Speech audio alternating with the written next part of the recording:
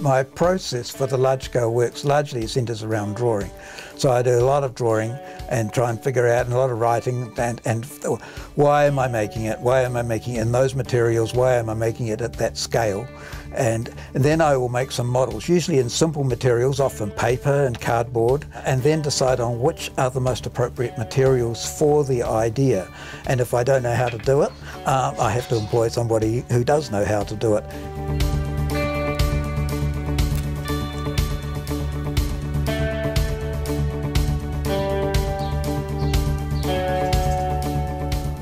A lot of thought goes into materials. What are the most appropriate materials for the idea?